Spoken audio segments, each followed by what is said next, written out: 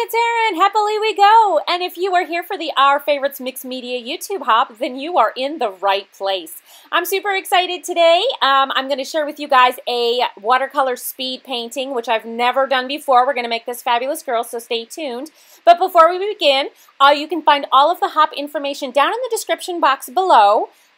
It'll tell you where you're supposed to go and how you can win and all that good stuff. But I just wanted to share here is look at all of these amazing sponsors. Look, I'm on there too. And if you win from me, you're going to get this exclusive Beach Please watercolor set that hasn't been released but is coming soon. So, thank you for stopping by today. Be sure to subscribe to my channel. We're going to have lots of fun, mad loves, and let's get creating.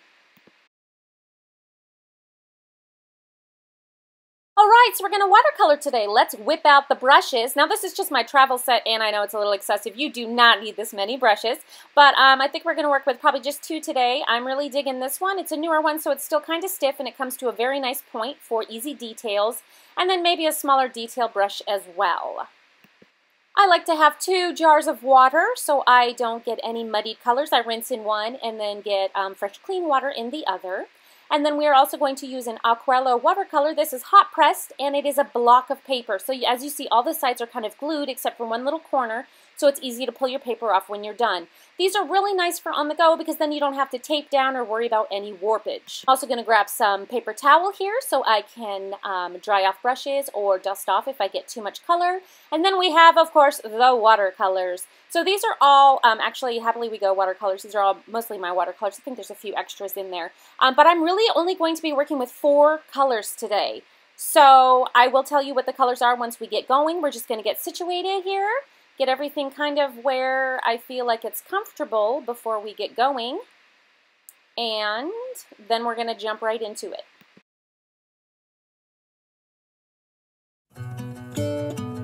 I'm going to add water all over to the entire face. As you can see, I'm not overly watering it, but it is giving a really nice sheen to the paper. And then I'm going in with 2 colors here. This is a mix of sandstone and leather boots. I really love this color for the skin tone. It's been kind of my go-to.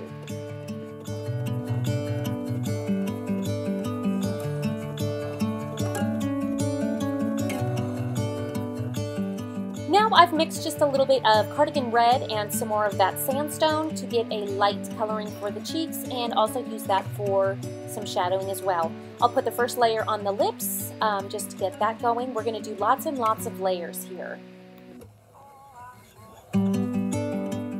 Then I brought in the blue jeans with a hint of that cardigan red. Kind of gives me a very pale purpley color the more you water it down for some of the shadows.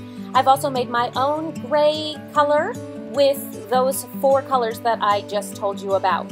So again, we're working with 3 of the colors from the Sweater Weather set and then Sandstone, which is from the 5th Element set. But I will be probably listing these all individually into the shop, or I might even make a Erin's portrait set. I don't know, I haven't decided yet. You let me know in the comments down below what you think I should do.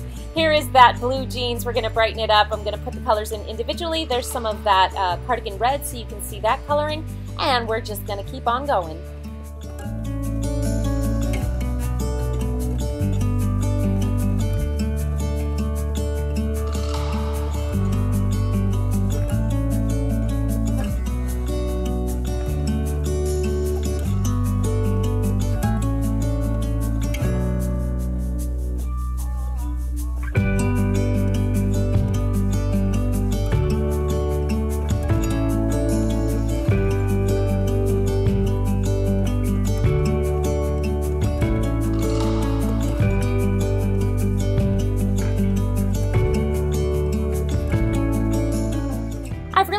Bringing in some colored pencils into my watercolor play.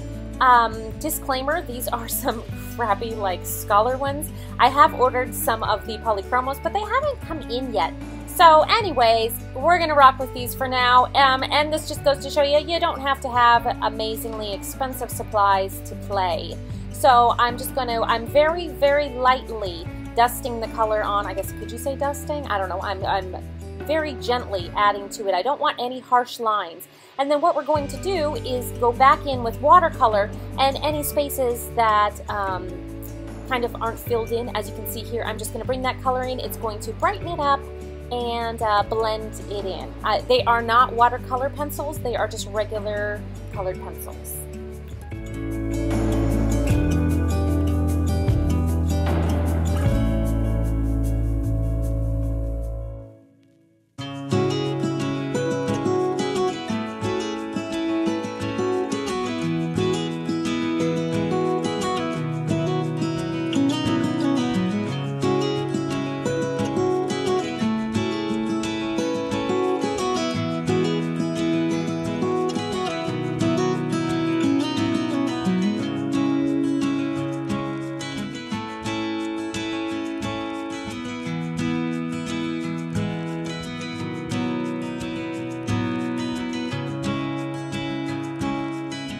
I've kind of dabbed on some placement for maybe some flowers, and I'm bringing in that gold.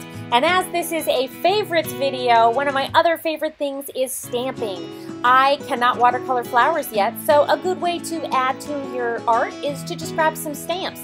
I'm putting up just a blank piece of paper here because I don't want that whole flower to show. And then I'm going to grab a Faber-Castell Pitt pen and I'm going to draw in the rest of those petals.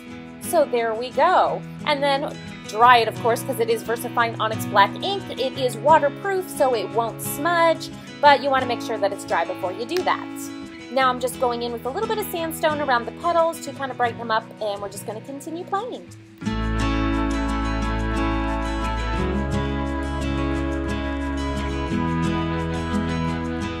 Now, I said we were only going to use 2 brushes, but this actually is a nail art brush. It's super, super fine detailed, so I can get these really teeny tiny lines. I know that I have a script brush somewhere, but I really like actually this one for details. It's kind of my favorite. So there we go.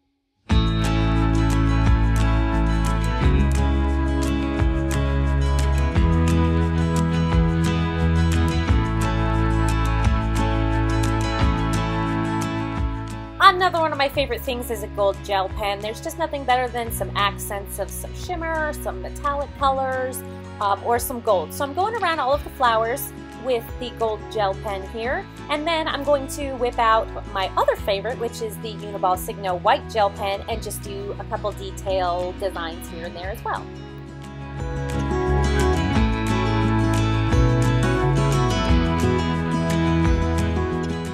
I have just a, this is I think my Molotov fine liner pen. It's a .05, so it's super, super fine detailed. And then I also have a sepia colored one too, just to do a couple extra details in the eyelashes, the eyebrows, and then in some of the hair. At this point I realized that her eyelid was bugging me, and then also her head. Her head is wonky, so I'm going to end up attempting to fix that by adding in a little bit more of the blue, and I'm just doing a little bit more shading and stuff here too. So, you know, sometimes that kind of stuff happens and you just sort of roll with it.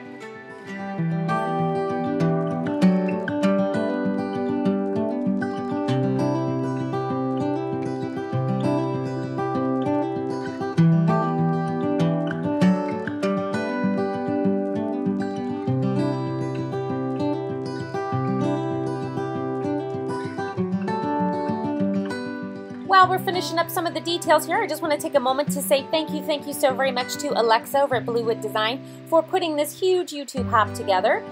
Don't forget to hop along to everybody on the list, because there are tons of awesome prizes and tons of inspiration, and so yeah, you definitely just want to veg out and watch all the videos. If you're new to my channel, don't forget to subscribe so you never miss a video. I am so excited that you were here today, and thank you so much for spending my very first speed painting with me. It was kind of scary. Every time I turn the camera on, it freaks me out a little bit, but I'm going to get more used to it, the more and more that I do it. So be sure to subscribe, give me a thumbs up, and until next time, happy creating. Thanks so much, guys, and here's a still shot.